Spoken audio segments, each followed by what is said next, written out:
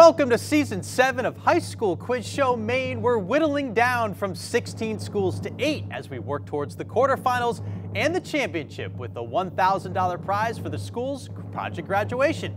In our fourth qualifying match, it's the Eagles of Windham High School.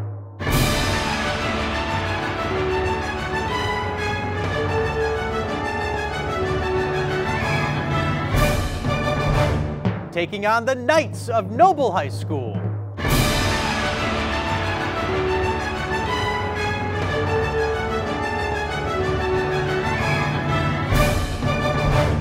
That's coming up next on High School Quiz Show Maine.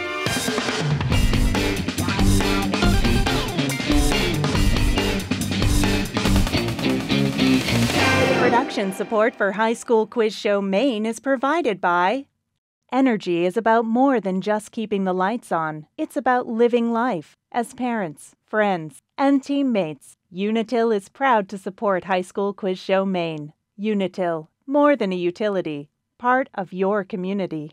Home renovations can increase the value of your home. Safety Insurance offers a variety of home insurance products to cover your home's increased value. You can ask an independent agent about Safety Insurance. Safety Insurance will help you manage life's storms. And by viewers like you. Thank you.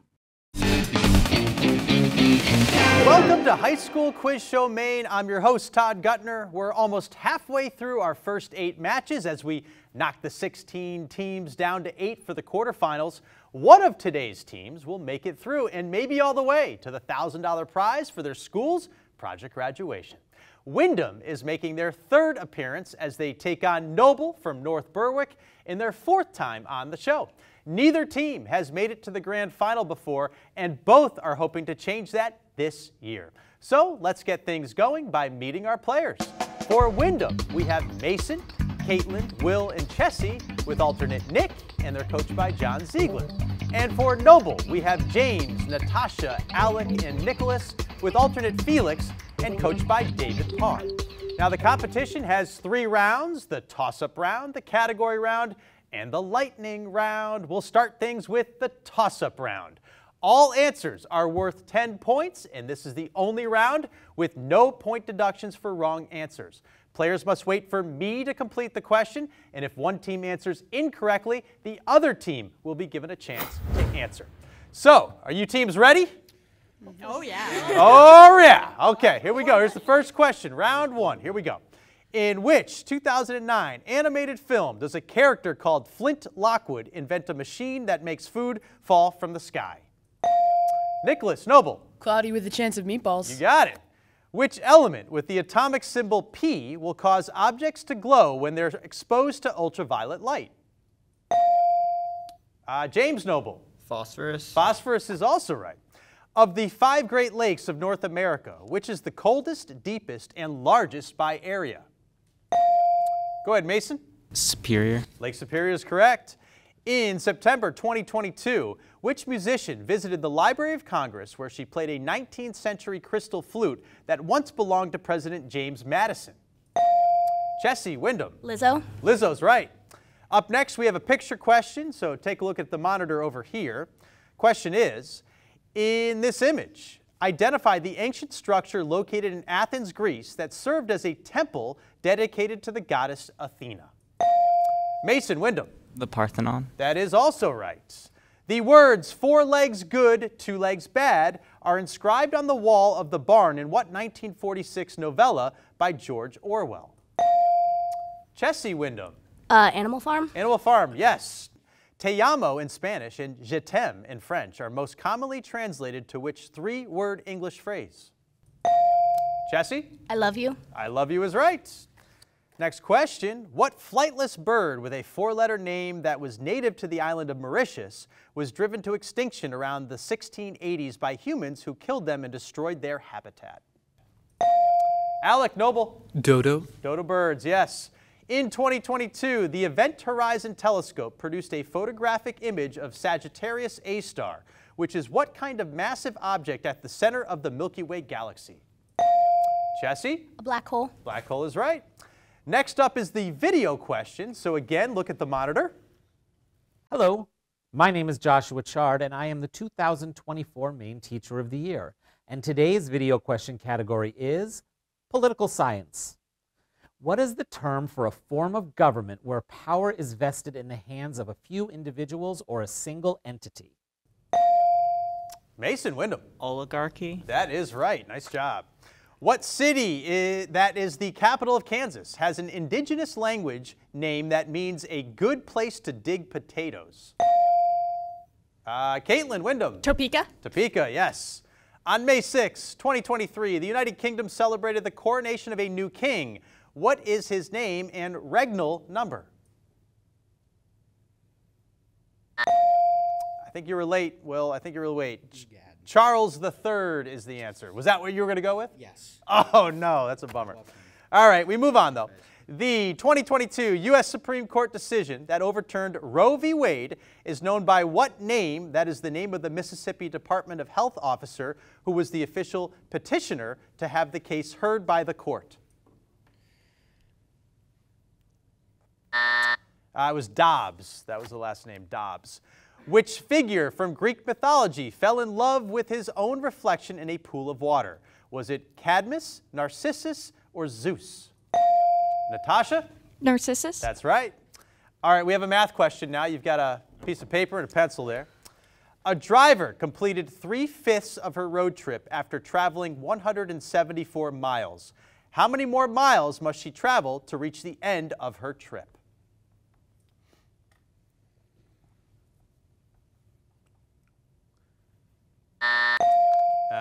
Late, Chessie. It was a tough one. 116 miles. Did you figure that out? No, I was just going to guess a random one. Okay, that was, yeah, good. Well played, well played. We'll move on here. What Latin word that means person who recounts facts is also a common English word that describes Nick Carraway in F. Scott Fitzgerald's novel, The Great Gatsby? Caitlin? Narrator. Narrator, yes. Known as Pematic to the Wabanaki people, what island is the largest off of the Maine coast and second largest on the eastern seaboard? Go ahead, Caitlin. Mount Desert Island. You got it again. How do I love thee? Let me count the ways is the most famous line in Sonnets from the Portuguese by which 19th century English poet? Browning. Browning is the right answer. On a roll of 2 standard 6-sided dice, how many combinations will yield the number 7? James, Noble. 6. 6 is right. Cartoonist Art Spiegelman won a special Pulitzer Prize in 1992 for what graphic novel that was based on his parents' experience in concentration camps during the Holocaust? Will, go ahead. Mouse. Mouse is right. Good job. In the human body, neurons are protected by a membrane or sheath of what fatty protein material? Go ahead, Mason. Myelin. That's right. To play cat's cradle, you need which of these things? A ball, a piece of wood, or string? Chessie? String. String. Nice job. What word that sounds like a piece of gym equipment is the common name for the sensory organs that look like whiskers around the mouth of a catfish? Barbells. Barbells is the right answer. What 5-letter Spanish word that begins with S can mean a style of Latin American dance music or a tomato-based condiment? Alec? Salsa. Salsa is right. We have a second math question, last one too, by the way. The ratio of seniors to juniors in the high school ski club is 5-4.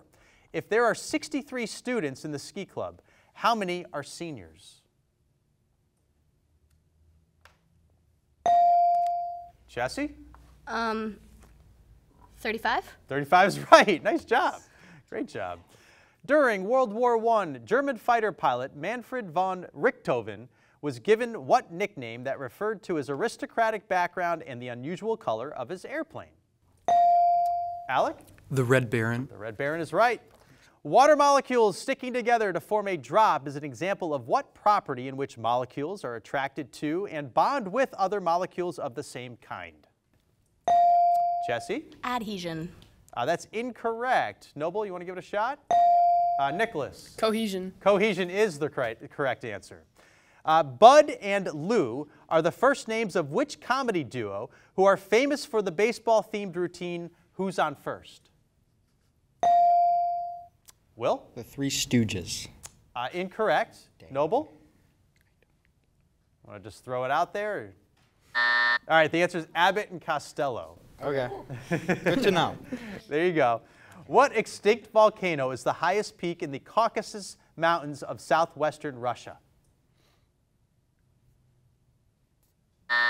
Answer is Mount Elbrus. If a caller is telling you to do an allemande left followed by a right and left grand, you're probably doing what type of American folk dancing that involves 4 couples? Chessie? Square dancing. Square dancing, yes. Named for the French city where it probably was commissioned, what 11th century work of embroidery consists of about 32 scenes depicting the Norman conquest of England? Chessie again. The Bayeux Tapestry. You nailed it again. It's spelled really weird. Yes, it is, and I can't pronounce it. I'm glad you did correctly. Because people listen closely to his opinions about the financial markets, what American business executive from Nebraska is known as the Oracle of Omaha? James, Noble. Warren Buffett. Yes, Warren Buffett. Oh, that's the end of round 1. We have a score. Windham 160, Noble 90. Great match is underway, so don't go anywhere. We'll meet the players when we get back. Production support for High School Quiz Show Maine is provided by The Maine Education Association does a fantastic job of giving us a voice. So what do you think? Good manners. To help teachers and students realize that people support them every day. The MEA helps me be better at my job. and by viewers like you. Thank you.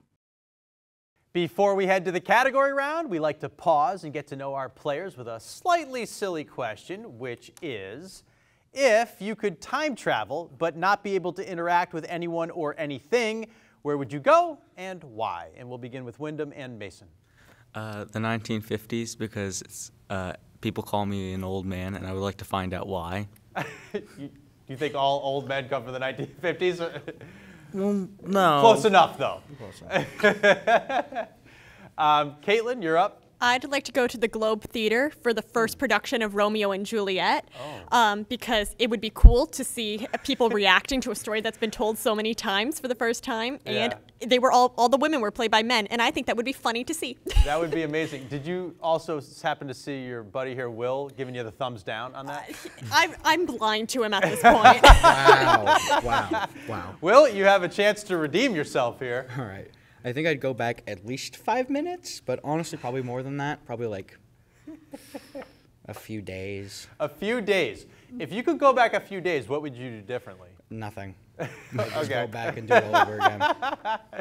Chessie, wrap up your little story here with us. I'd go back like 13 billion years ago to the Big Bang just because I want to study it and it sounds super cool and I just want to see like what it was like. I'd probably die. Well, that's what I was going to say. Like, you wouldn't survive it to tell anybody, right? yeah, but it'd still be cool to know. Absolutely, yes. We'll go to Noble now. James, your turn.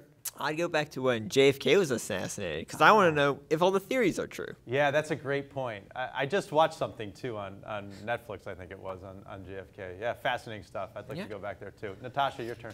I think I would go back to ancient Greece because I've always found it fascinating. Ah, yes, ancient Greece. Yep. Or modern Greece. They're both fascinating. Yep. Alec? I would go back to the Constitutional Convention to see what was going on in the minds of the framers. Must have been insane, right? Mm-hmm. Like just wild, and how much forethought they had to figure that out. Nicholas, wrap it up. I'd go see probably a performance by one of my favorite musicians that's no longer together, like the Beatles or Michael Jackson or something. Yeah, absolutely, absolutely. Good call there, Nicholas. Okay, the category round is next, but let's see how well you do with our viewer question of the week.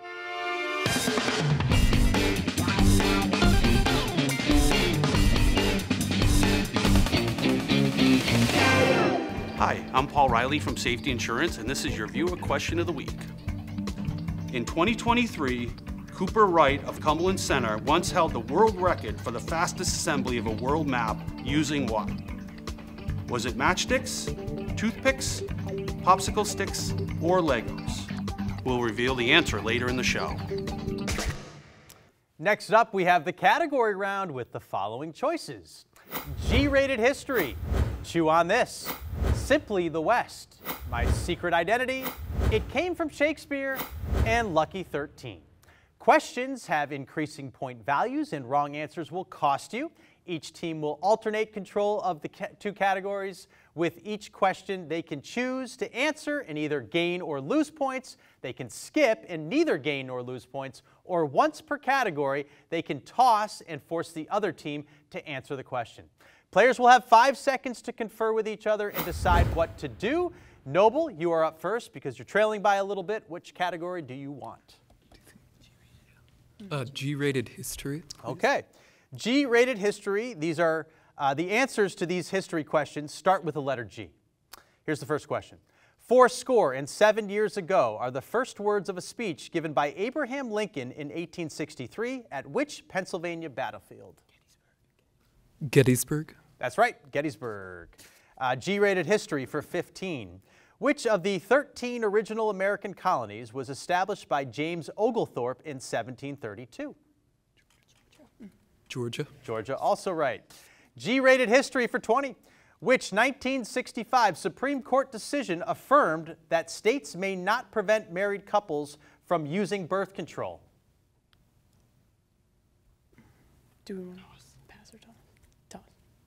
Toss. You want to throw it out or you want to send it over to Windham? Send it to Windham. Send it to Windham. Okay, I'll read it again to you guys. Ready?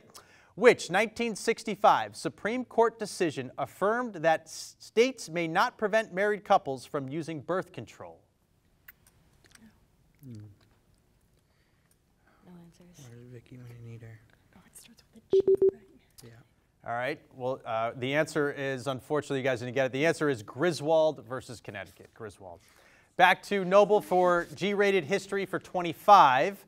What two-word name did President Lyndon Johnson give to his agenda to end poverty, reduce pollution, and improve education through programs such as Medicare and Head Start?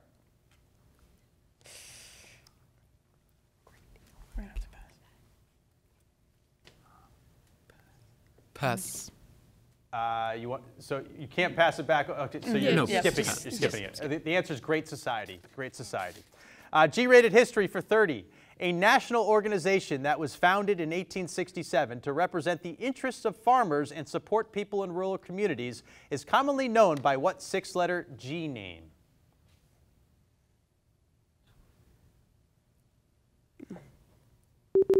And the answer is Grange. Grange is the answer. Okay, we go over to Windham now for your first category. What's it going to be? We're going to go with My Secret Identity. Okay, My Secret Identity. These are questions about comic book heroes and villains. Will is excited. Look at that. Here's the first question for 10. The son of a lighthouse keeper in Maine, Arthur Currie, discovers he has the ability to breathe underwater, which helps him in his role as which superhero? Aquaman. Aquaman. Aquaman is right. My Secret Identity for 15. In the movies, Brie Larson plays Carol Danvers, a comic book character who is best known by which superhero alias? Captain Marvel. Captain Marvel, yes. My Secret Identity for 20.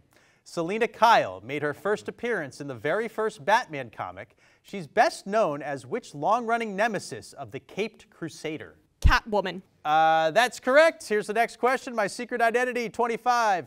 Created by author N.K. Jemisin and introduced in 2019, the character called Sojourner Mulane is the latest incarnation of which superhero whose power comes from a magical power ring?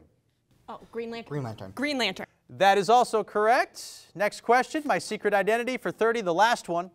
An anti-hero from the Spider-Man universe, the character Juan Carlos Estrada Sanchez is better known as the Luchador with what deadly name? Pass it? I don't think so. I don't think so. You don't want to? Like, I think we should pass. We're going to pass. You're going to pass it, okay. You don't want to send it over there? No. No. The answer is El Muerto. El Muerto. All right, that wraps up that category. We're on back to Noble. Noble, did you guys know it? We did not know. You didn't know it. All right, so what's your second category going to be, Noble? We should do Came from Shakespeare.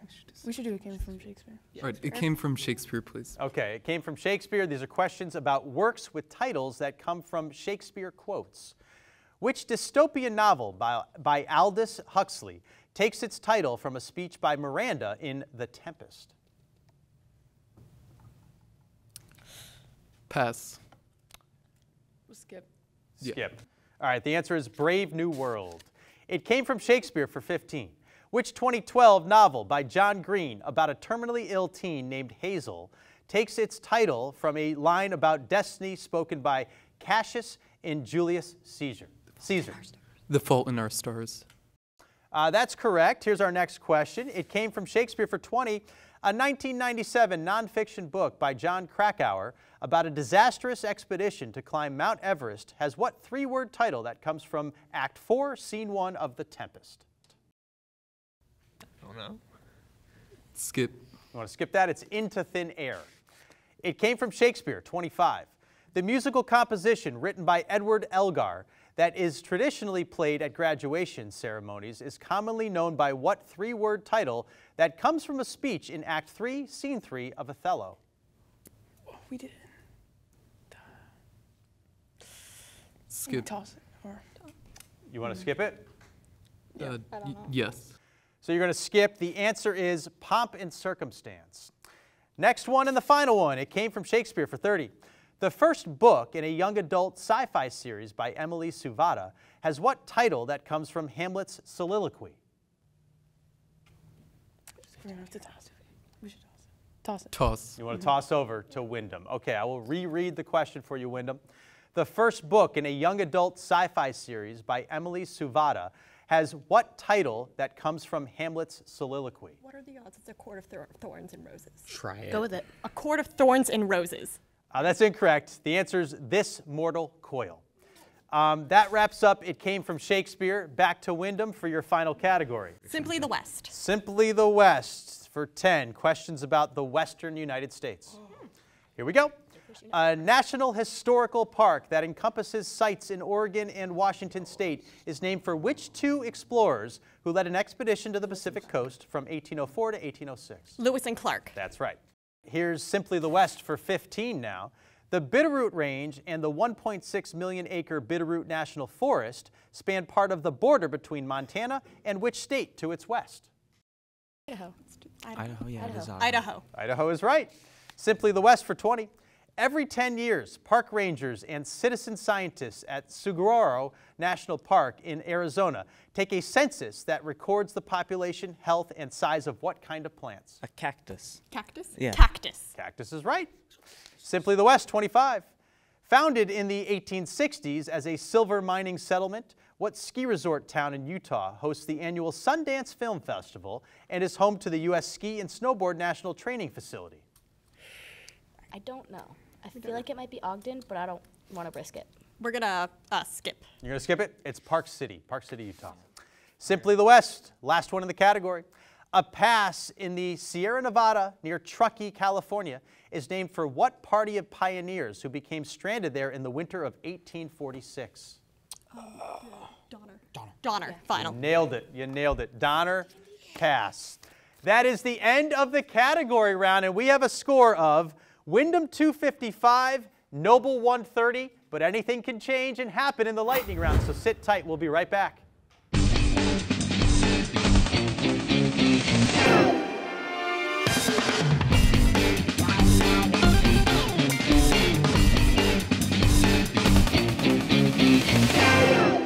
How did you do with the question of the week?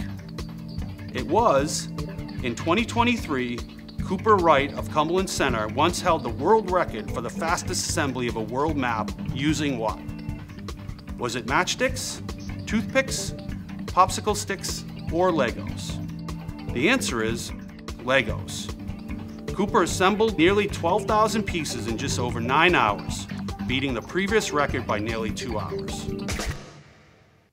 Okay, we're heading into the final 90 seconds of gameplay, the lightning round. Players, you do not have to wait for me to finish the question.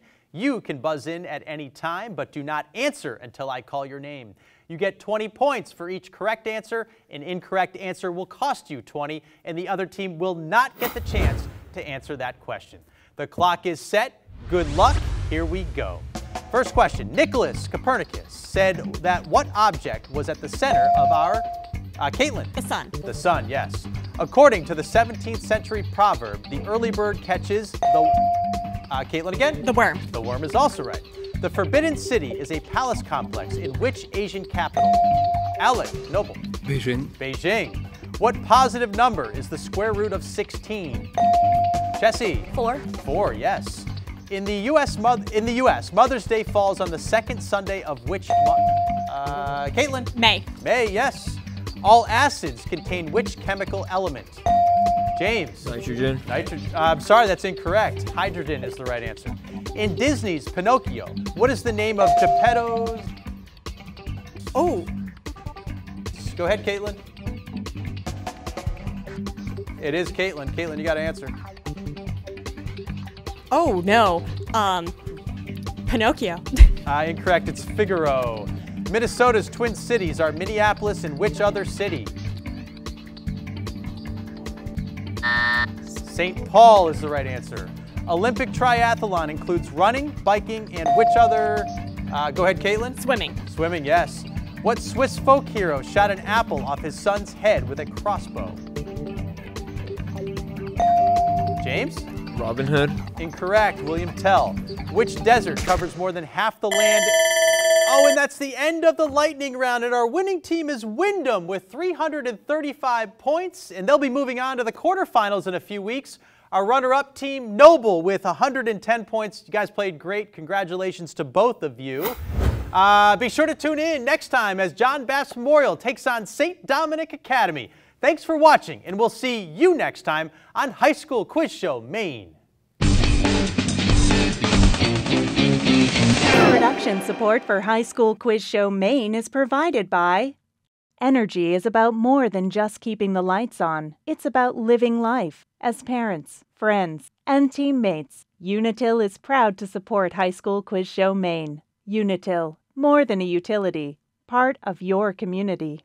People who can work from home seem to love it. Who else loves it? Cybercriminals. Cyber coverage from Safety Insurance covers data and system restoration, data recreation, and more. You can ask an independent agent about Safety Insurance. We'll help you manage life's storms. And by viewers like you. Thank you.